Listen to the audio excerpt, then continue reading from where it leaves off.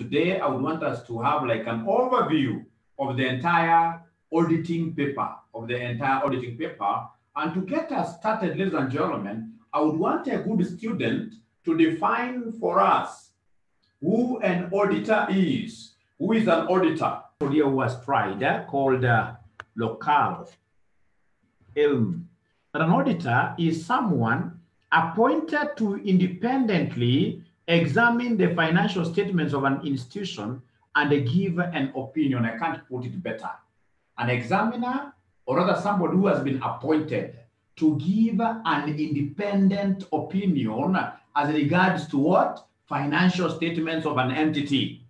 And then we have from George here is a person or a firm appointed by a company to execute an audit. That one I'll be able to give you 1 mark out of 2 marks, George.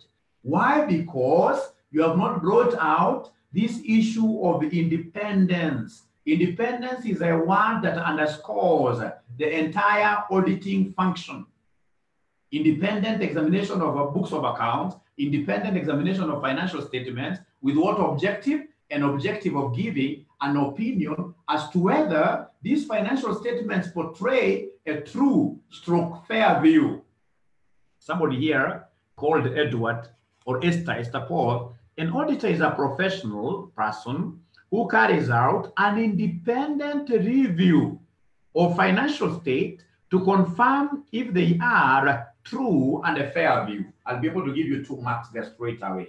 2 marks there straight away, because what I'm able to get from these good ladies at time, an auditor is independent and is coming out to give an opinion regarding what here financial statements. And of course, she has been able to tell us whether, or rather you'll be giving this opinion as to whether these financial statements portray a true and a fair view position of the firm.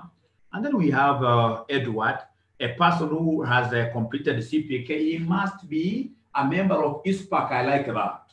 He must be a member of ISPAC.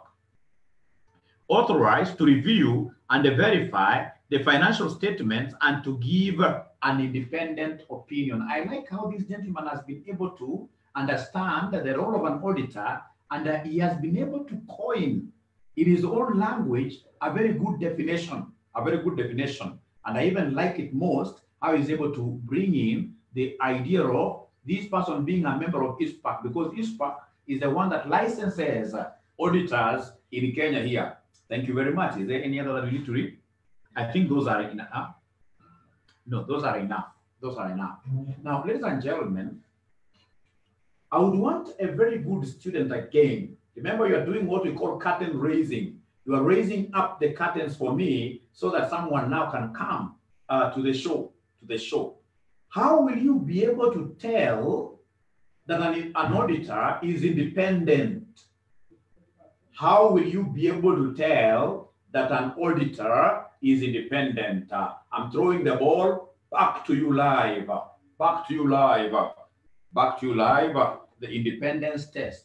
How will you be able to tell that an auditor is independent? Ladies and gentlemen, an auditor can only be said to be independent if he is able to work on what we call the independence threats. The threats to who? To independence. If he is able to work on the threats to his independence. Who is able to remember these independence threats? Please check there. Independence threats. Who is able to remember the independence threats? Independence threats without wasting time, ladies and gentlemen. You always remember them using this acronym of Mr. Surface. Using the acronym of Mr. Surface. Although I started by telling you that you should not take any notes, if you feel that there is anything that I'm speaking about, that I'm talking about, which is valuable to you, which you would want in this case here to have down for future reference, don't shy away from doing that. Like this one, I think it's a very good acronym, an acronym of Mr. Safi. Kwamba auditor lazima akuwe msafi. Auditor lazima aportray kitu ya surface. There are 5 of them. 1, 2, 3, 4, 5. So the first one is self-interest threat. That that if an auditor has an interest in our organization, then this guy will not be independent. If, for example, today I'm the CEO of Safaricom, and then we want to appoint an auditor to come and audit Safaricom Limited, and then we realize that this auditor has shares worth 20 million Kenya shillings. So he has a financial interest in our institution. There is no way in future he will say that this particular firm, Safaricom, is a bad firm. So every time he'll only be throwing kicks to one direction, where we'll be telling the public that Safaricom company is good, is good, is good.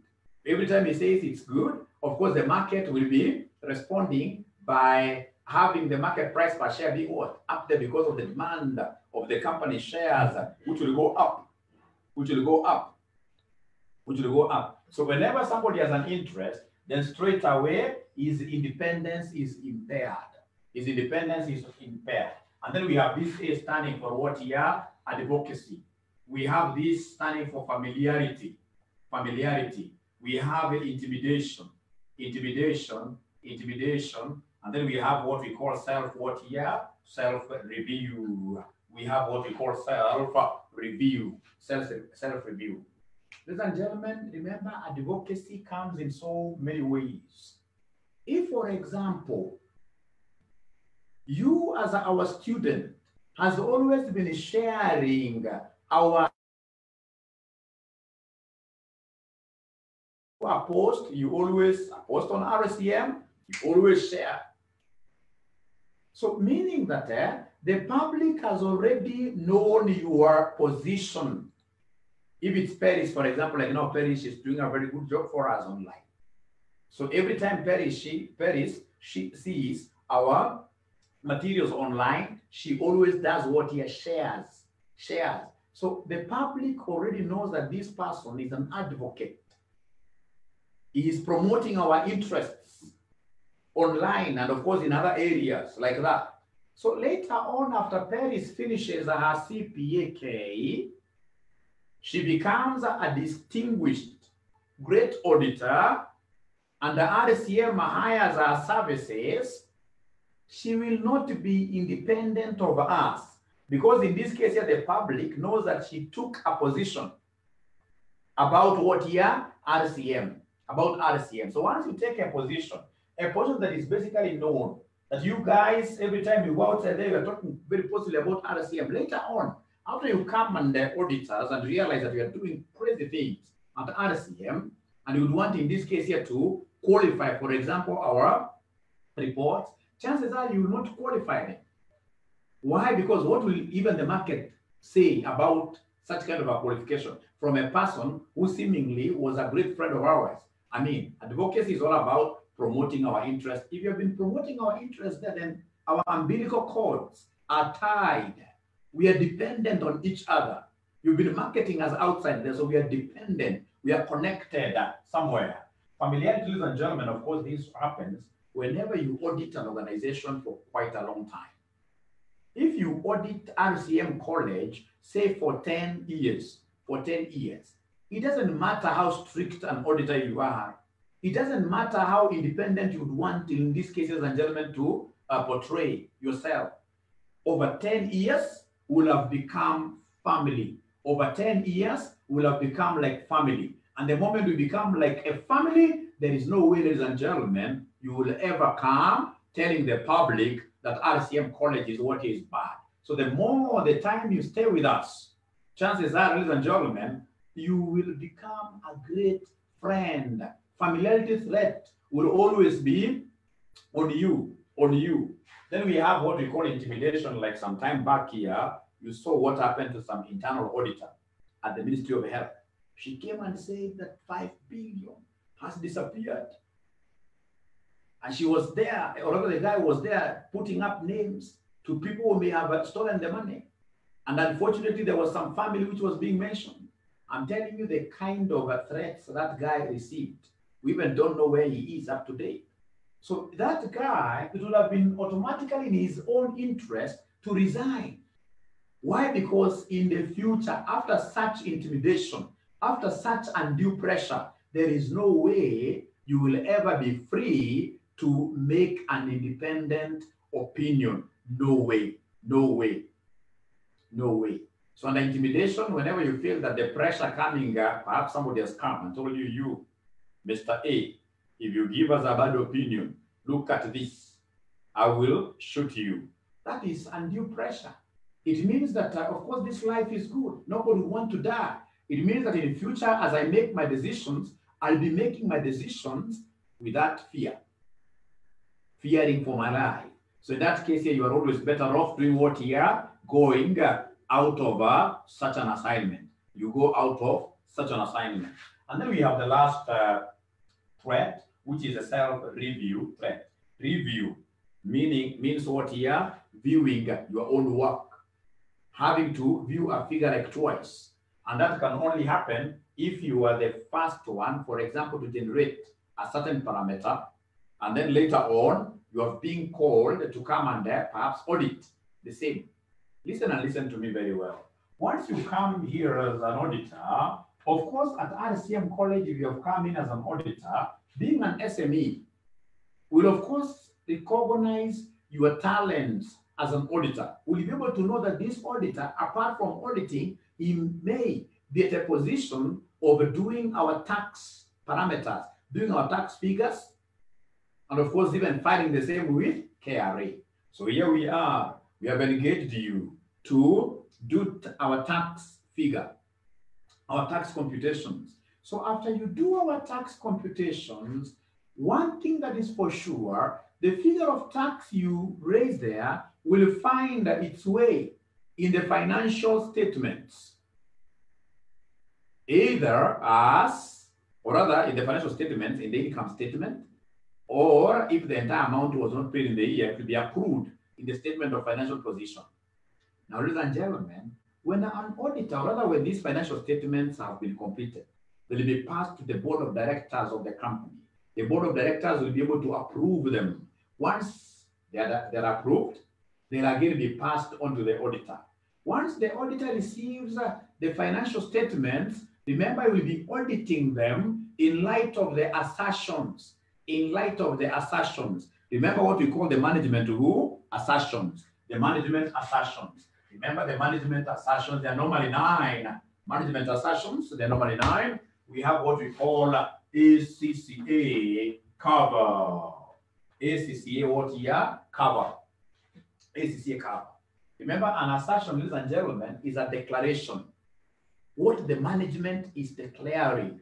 What the management would want the public to believe. So the management wants the public to believe that the financial statements are what? Accurate.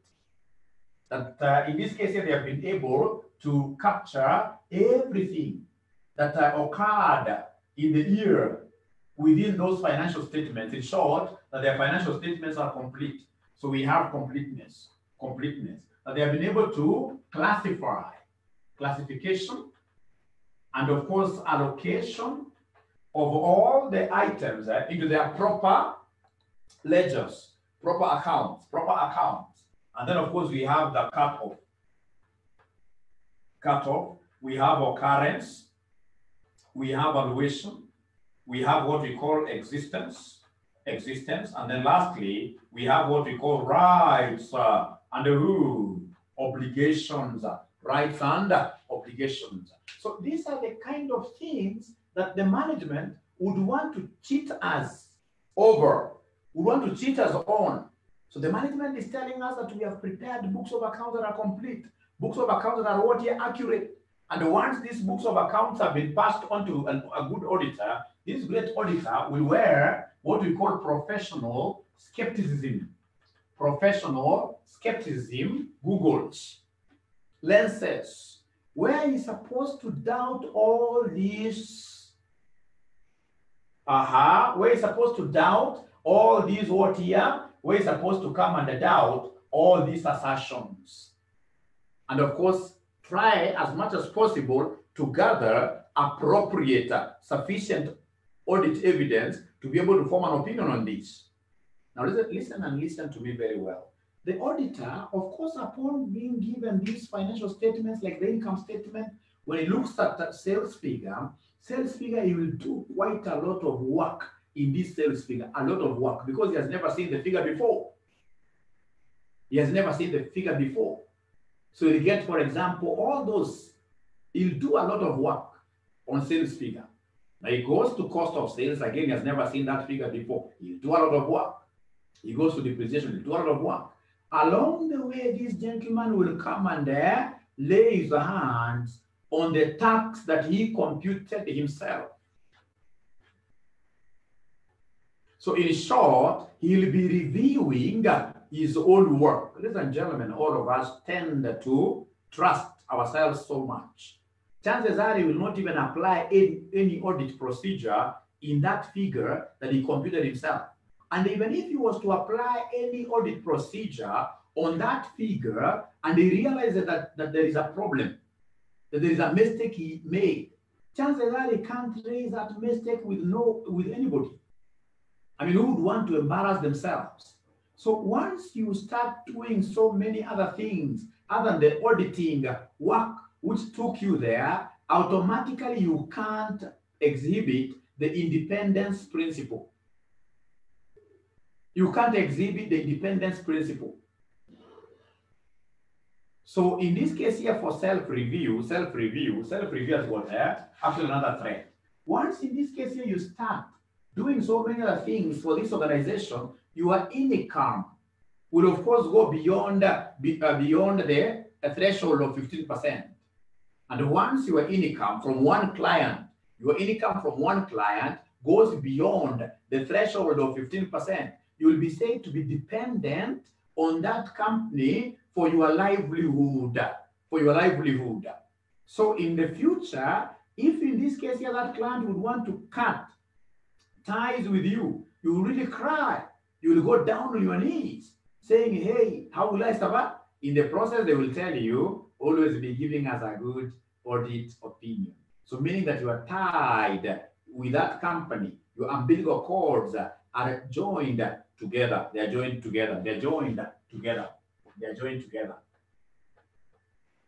So ladies and gentlemen, here I've taken this opportunity to show you two great things. Number one, the threats to independence. And then number two, we have also looked at what we have called the assertions, the management assertions. When management gives us these financial statements, there is that belief that they would want us as the public to appreciate that we think that everything is okay. Even how they lay down those financial statements, I mean, they color them so well. If you're not so careful as an auditor to use proper lenses, you'll not be able even to detect any mistake just by observation. So you have to go through that particular thing, knowing that in most cases, many managers will never do the right thing, Now, ladies and gentlemen, here we are. You've come here, Mr. George. That is Mr. George and Associates. We have given you a job at the RCM College to audit us. So in this case here, we have even signed an engagement letter. We've signed an engagement letter with you.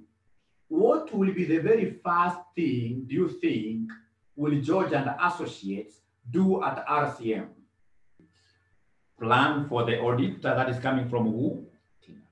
Tina, yes. Plan for the audit. Planning. We must even know the strategy which you're going to use. I like that. Any other person who has more ideas on the same? Getting background knowledge of the client, who are the directors, etc. Have entry meeting with the directors. I like that. You guys are so good in this subject. I even don't know why I'm here today. I think I should not even have come here to teach you today. You guys seem to be knowing everything. Assess the inherent risk. What kind of risk exists over there for us to be able to know which audit strategy are we going to apply? Nobody's talking about internal controls. Understand ICS. Understand the internal control systems. Yes, in terms of trying to get that background, doing the inherent risk assessment, ladies and gentlemen, it will be very important for us to come and look at the internal control systems of the company. internal control systems of the company, ladies and gentlemen. Now, I would want to start, I would want, yes, to ask you a simple question. What are internal control systems? What are the internal control systems before I give you what is required in that particular area? What are internal control systems? Now, my great students, if, for example, you want to protect your company, so we have the company there, we have the company there. This company of ours is being led by who? Directors. Directors. We may have come to Nairobi, 1,000 people over us decided to contribute $1 million each one of us, and we raised 1 billion Kenya shillings. Okay.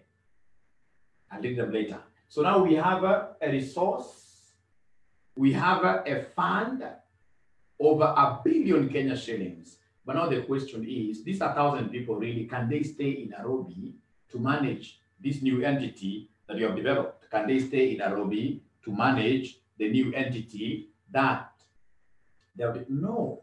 What they will do, ladies and gentlemen, is to come and appoint a few people, like say 10 of them, in the name of directors, to run the company's affairs on the behalf of what here? All the directors now, all the other shareholders will go home. Now, what do you know about human beings, I included? Generally, we are greedy. We prefer big things. We prefer big titles, big vehicles. So if you are not careful, these 990 people who have contributed and went to home, if they are not careful, the 10 people who are left to run this company will squander everything.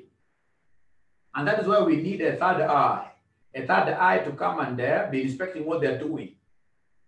And what we will do, first of all, as shareholders, we'll ask the directors to put up internal control systems. So internal control systems, setting up of internal control systems is the sole responsibility of the management. It is the management that puts up internal control systems. Management. So the management will come and put some umbrella over their head. So this umbrella that will ensure that our companies or other company is not being rained on. Bad rains is what we call the internal control system. So in short, internal control systems are those mechanisms that we put in place as an organization to ensure that a firm's objectives are met in the long run, are met at the end of the day.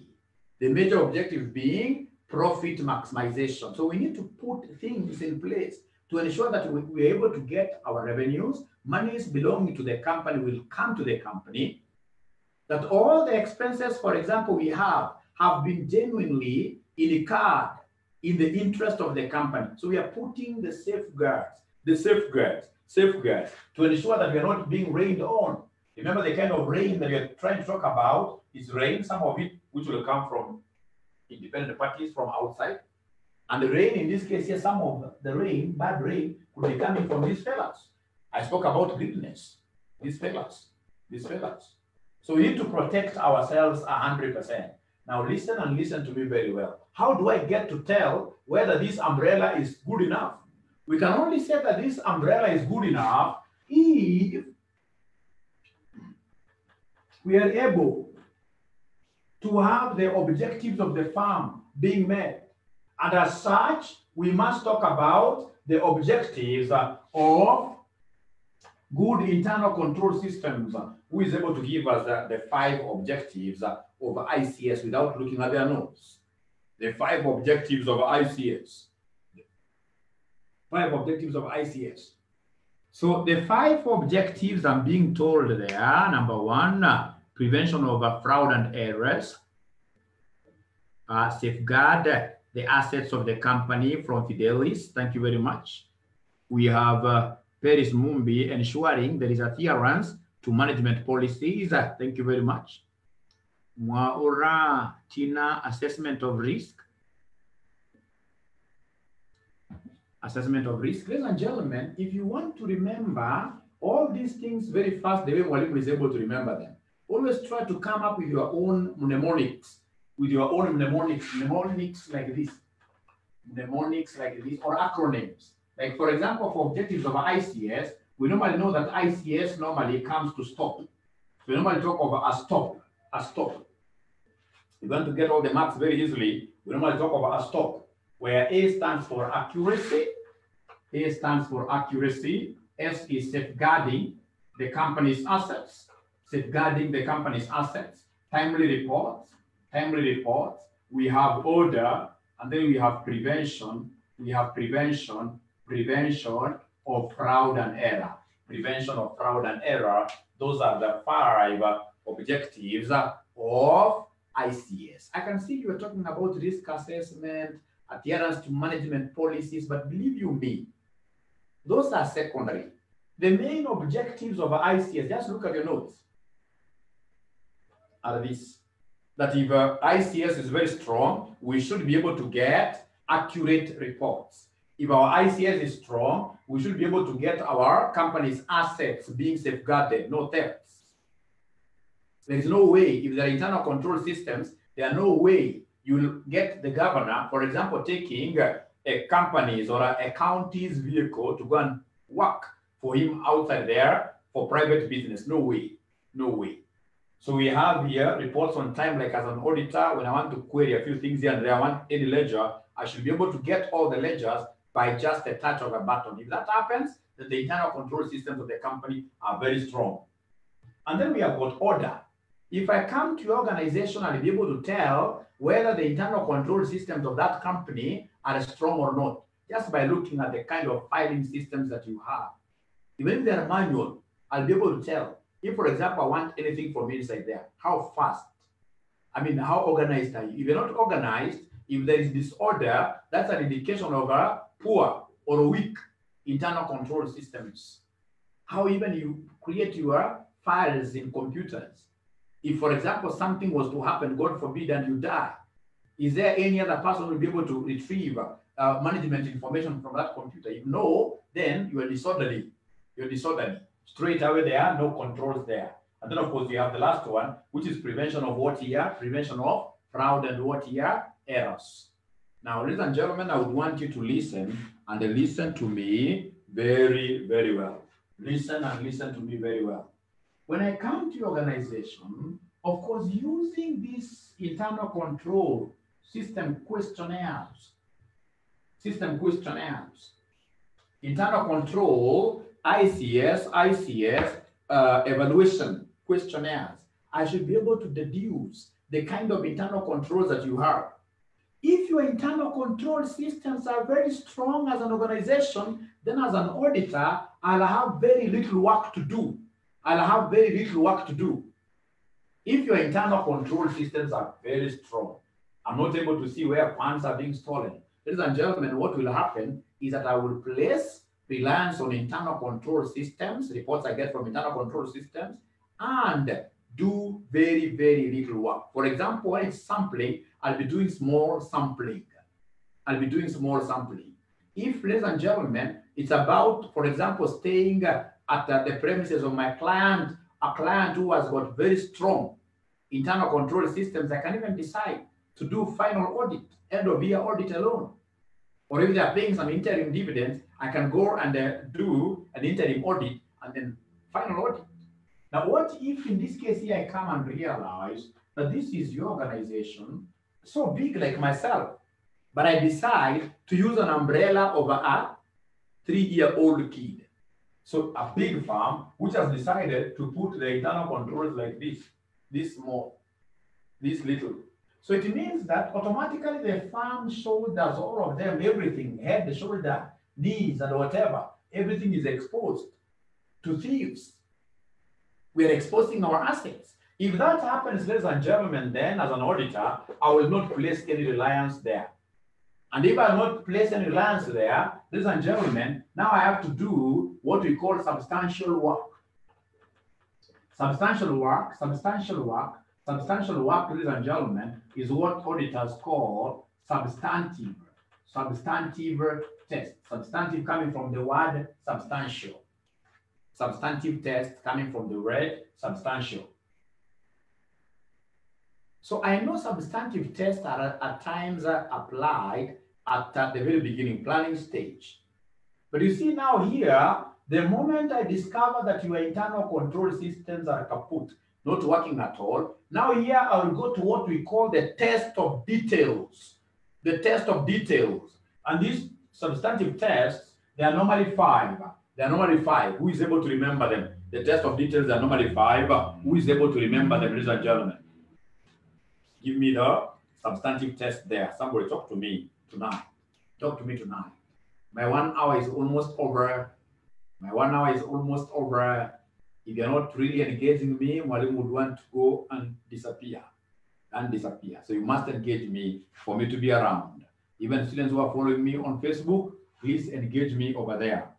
Engage me over there. Ladies and gentlemen, I don't know how many among us happen to be having young children, school-going children, young children, perhaps between ages of 4 to say 6, 7 years there. These are those people who will be going to classes, and among the main things they'll be taught will be the vowels. The vowels. Are you able to remember those vowels that we also sang some time back when we were young in nursery school? Who is able to remember those vowels? There used to be 5. Those vowels, there used to be 5. Who is able to remember them? Who is able to remember them? Somebody in your comments, the vowels. We have consonants, we have vowels. Who is able to remember those vowels? Are they able to remember the vowels in my comments there? Somebody, are they able to remember them? A, E, I, O, U. A, E, I, O, U. This basically, A, E, I. A, E, I, O, U. A, E, I, O, U. This one here basically will be my substantive tests, where R stands for analytical procedures. Analytical procedures. Analytical procedures. A stands for an inquiry, and a third party, an inquiry and third party confirmations. Inquiry and third party confirmations. And then we have in this case here I standing for inspection. O stands for observation. Observation. And then we have U standing for recalculation. Recalculation. Recalculation and reperformance. Recalculation and reperformance. Of course, at least there is a U somewhere here. So if your controls are not working, I'll have to do quite a lot of analysis. I'll have to apply the ratios. So what I will do is to ask you to give me, say, financial statements for your company for the last 5 years. And then I'll be able to do the tests of trends.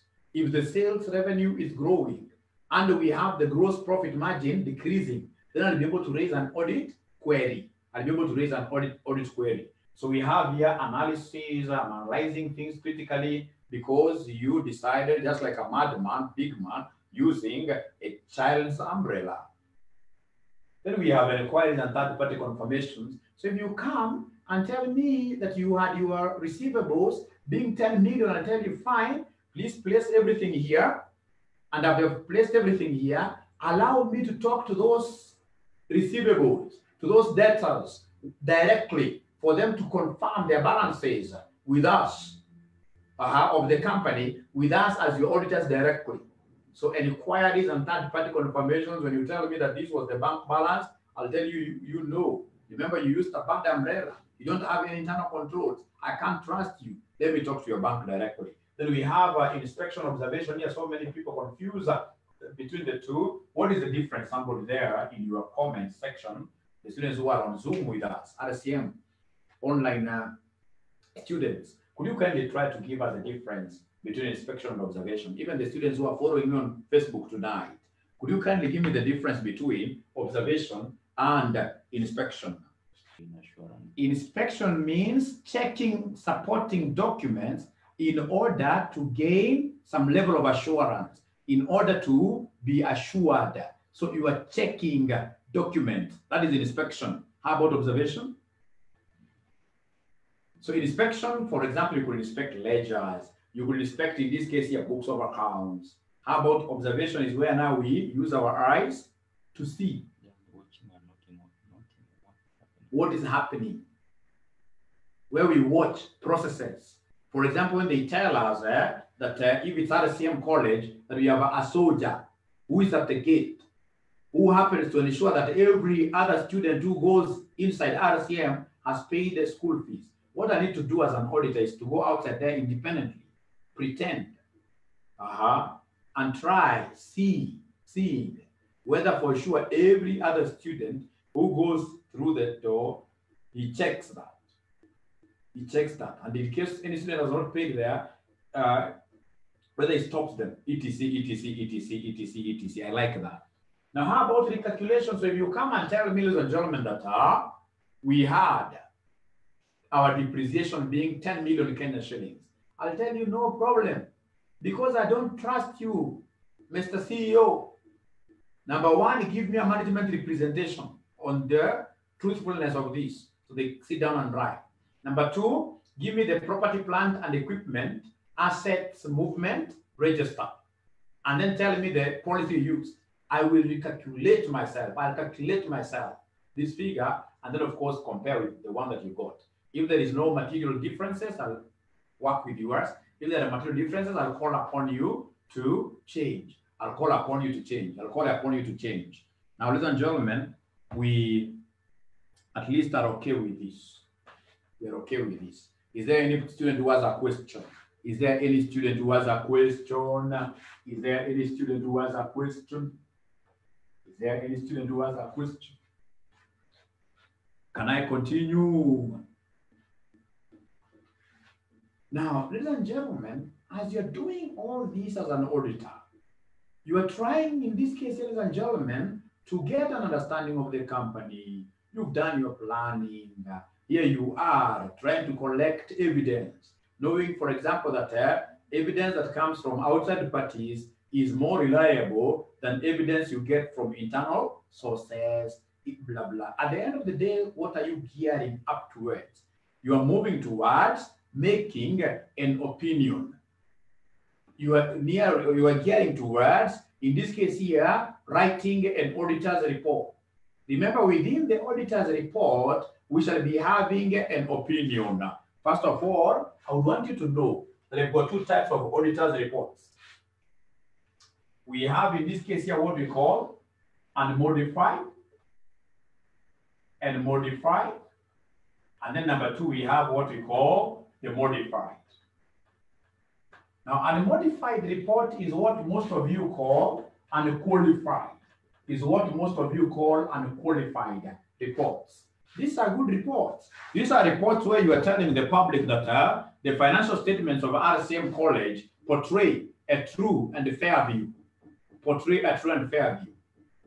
So then I'm not going to modify. What I will do is simply to pick the report which is provided in the International Standards on Auditing, the ISA.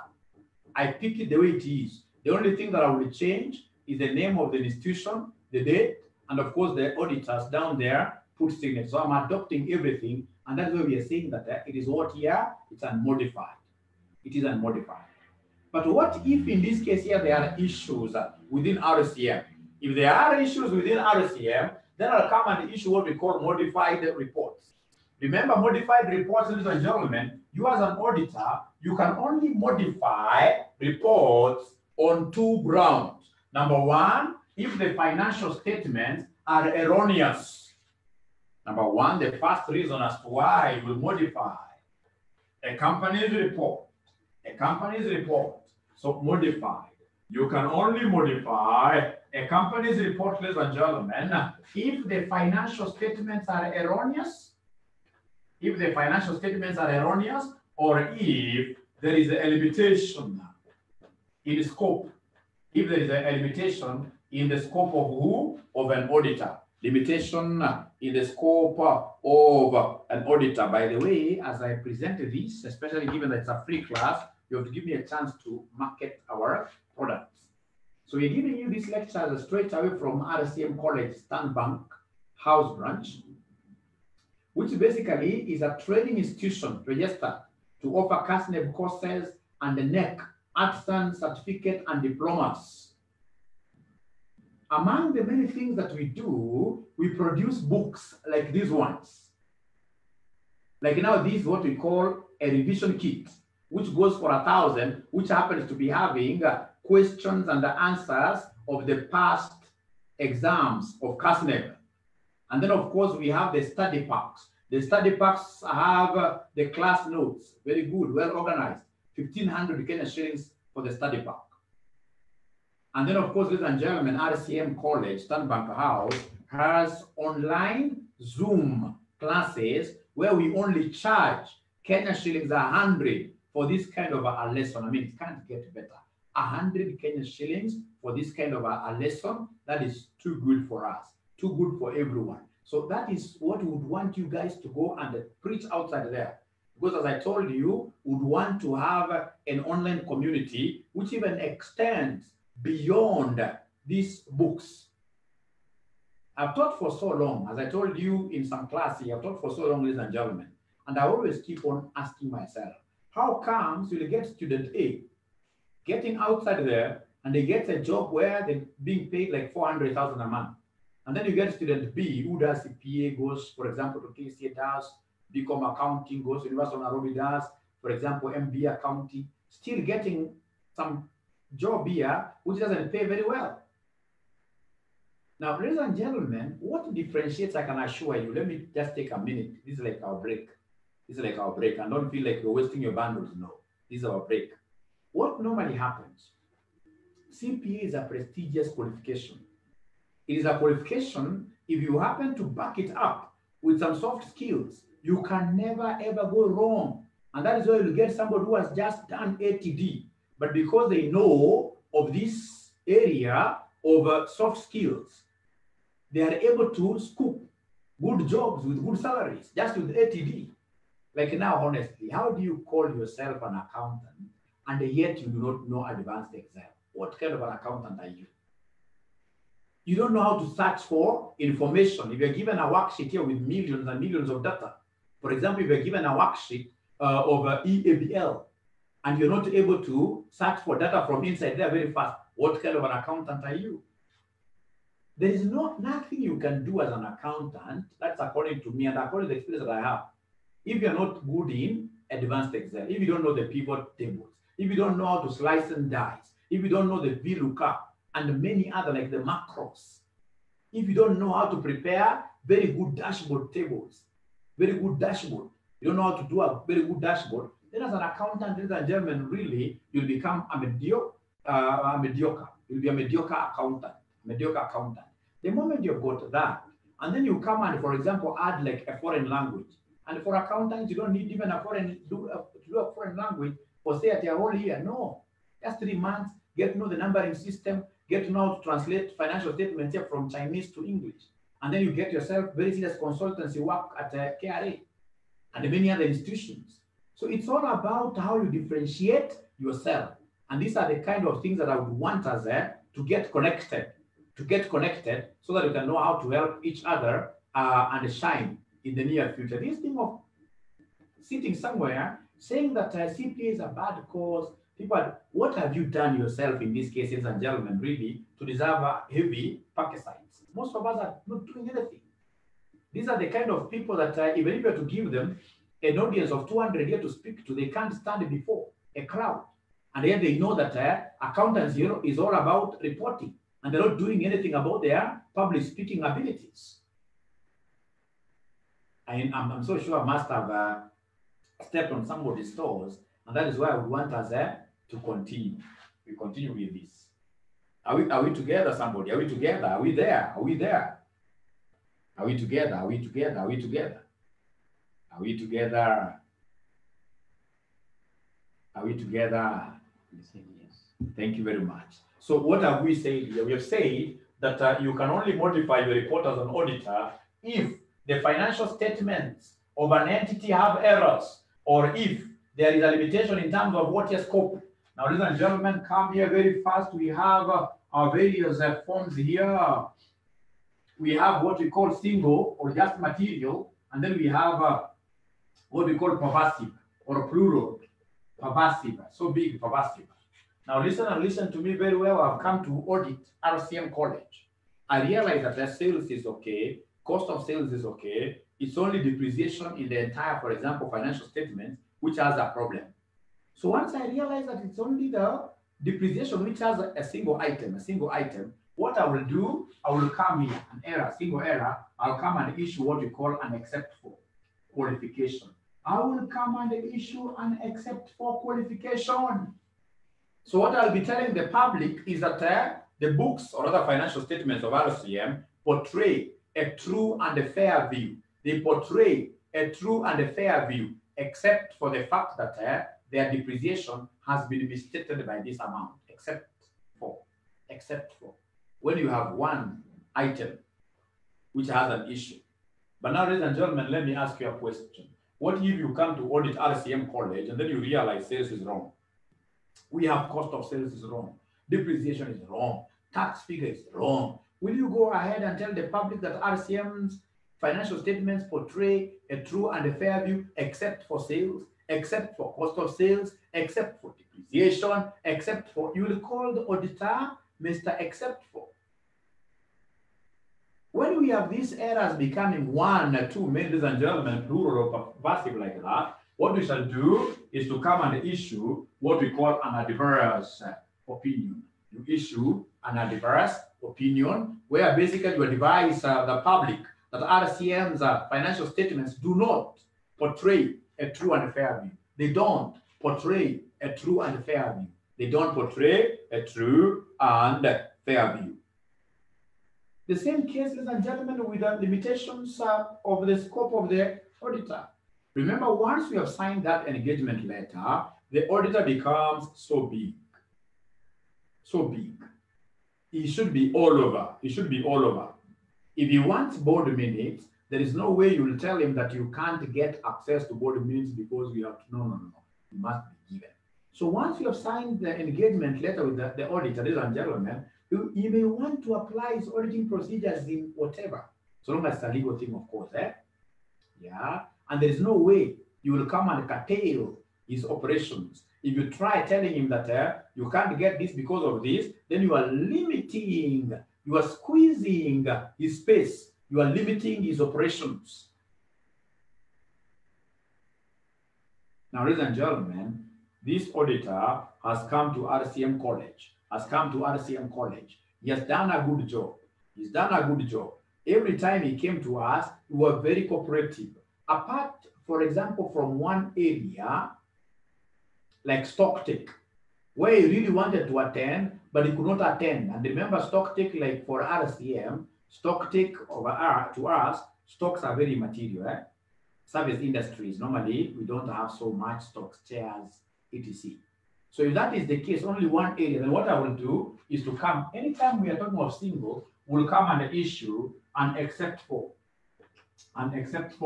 qualification. So you qualify. To qualify is to talk about the that which is there, to qualify. You're talking about the that which is there. So what you'll do is to tell the public that the financial statements of RCM portray a true and a fair view, except for the fact that I was not able to attend stocktake. Except for the fact that I was not able to attend what year? Stocktake. So except for, you must state the reason for the qualification. So you are basically giving a good report, but drawing the attention of the users of the financial statement to this one thing that was not done properly. The one thing that was not done properly. And then we come here, this person has come to audit the company, right?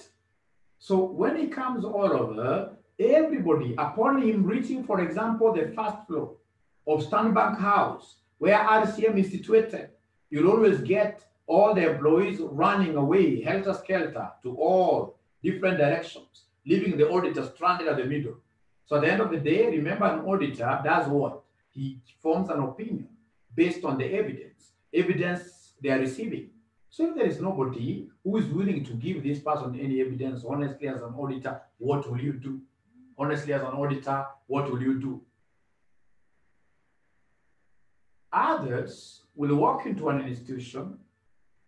On reaching there, you are told this guy is the chief finance officer.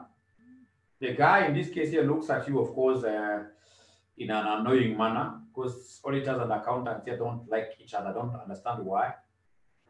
And then he takes you by the side and tells you, you know what, young auditor, our account department got burnt down last year.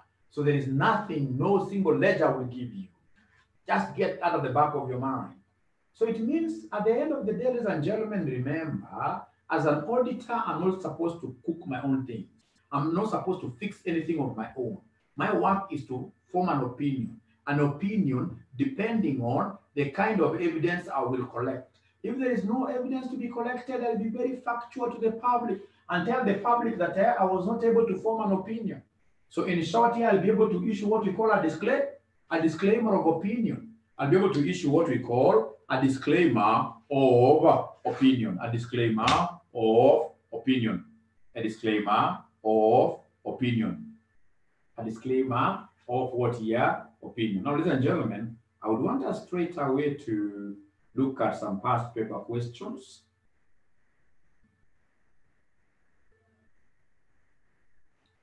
Like if you look at May 2017, question number 5A. May 2017, question number 5A. Do we have our past papers there? Do we have our past papers there? Do we have our past papers there?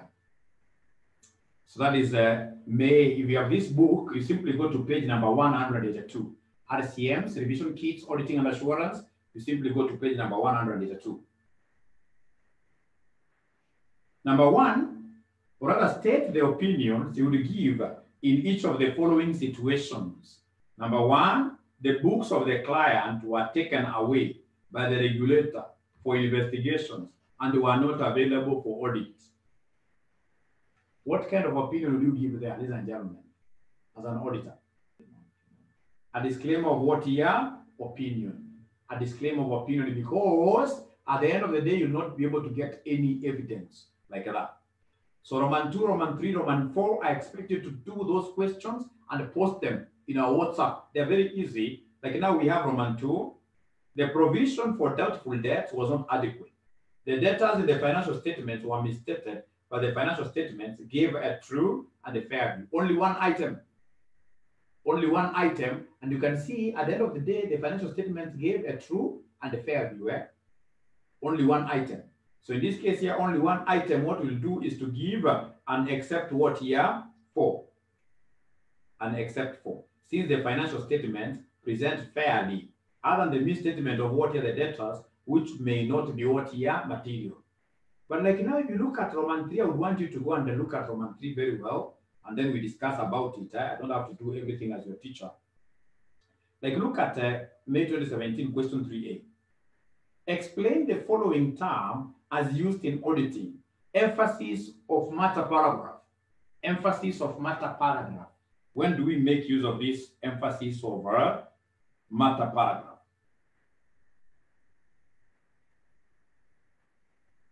Remember, we normally use emphasis of matter paragraph in situations where we are giving unqualified opinion. We are giving a good opinion that the client has been able to follow all the IFRSs. Everything is okay. But in this case here, even after following all that, if we have some unusual event, an event when it crystallizes, we may even have our going concern status, ladies and gentlemen, being affected. Then what I will do is to come and emphasize a matter that the directors have been able to pick even their notes. You know, I can't emphasize a matter that the directors have not picked. So the directors must have picked them. The directors, for example, may have said, fine, you have done our financial statements very well, everything is okay, but we don't foresee ourselves being there in the next 12 months from today. So then as an auditor, as I'm going through, of course, given that they have met every technical issue, I'll give them a true, or rather I will give them an qualified opinion. But now I need to come and emphasize down there. Tell the public that under emphasis of matter paragraph, that as per note number 7, specified by the directors, the company's going concern is like that. Right? Bankruptcy of a major client. If, for example, the company has owned up and they provided for that particular bad debt, they have owned up, they know. Even in the notes to the accounts, they have said there is this person who has gone under. he's become bankrupt and he owes us this much. So this amount is at risk. So what I'll do as an auditor is to go ahead and issue and qualified opinion. But at the end of the day, because I know so many of these stakeholders don't even have the time to go and study the entire financial statements, but they always get time to look at my report as an auditor. What I'll do is to go there, in my opinion, introduce a new paragraph called emphasis of matter, and I'll be able to raise that issue with them. If you look at May 2016, describe 4 types of audit opinions that an auditor could issue. I mean, this paper is quite a simple paper. It's not even a paper that we should be discussing with you. And they keep on repeating the same. Look at November 2017. It's another question that I want you guys to do as a homework. November 2017. You are the audit manager in charge of audit of Lenga Limited. You have come across the following matters which you consider to be material. Explain how you would report each matter in the audit report. Number 1, a major customer owing the company a substantial amount has filed for bankruptcy. There is no provision for this in the financial statements. If they had provided adequately for this customer who has gone bankrupt, then I would have issued what we call emphasis of matter paragraph. But now here there is disagreement between the directors and the auditor. Why? Because these guys have refused to provide for a customer who has gone bankrupt. And I've been able to keep on pushing these directors. Please make adjustments, please make, because as an auditor, you just don't go and issue an opinion without involving the directors. You must involve them. Try to show them the consequences. Tell them that if you fail to do this and this, this is how my opinion will be affected. So wakijifanya kichwa ngumu kama wasikii, utawapatia opinion gani? Utawapatia opinion gani? Utawapatia opinion gani? I like normally going through this kind of statements here, which are normally written by my students, and that's why I would want you to, the students who are following me on Zoom, the ones who have paid RCM college to watch these things, I would want you to go straight away and look at this. Just present answers, and then we shall be able to discuss them. Ladies and gentlemen, if you don't mind, I would want to call this class off. And of course, you promised to evaluate Mwalimu here in terms of audit, especially for those students who are doubting that I could not teach the paper, that I could not step in for the teacher. Have I not added value to your lives? I'm waiting for feedback as I sign off, as I run away. Is there any student, for example, are they giving us feedback? Value added, thank you very much. Thank you very much, value added, value added. Thank you very much, we're waiting. The class was awesome, thank you very much, great.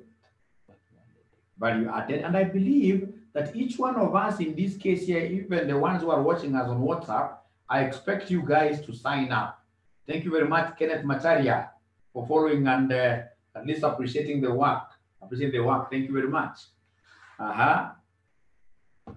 Value added, lots of value added. Thank you very much. And please don't forget to market these Zoom classes. Just get out of your way. Try as much as possible to bring many students on board. Get our WhatsApp link. Share it to various groups where you belong. Bring many on board, and then we shall be able to afford the very best lecturers. Even myself, I don't have a problem with teaching you these papers.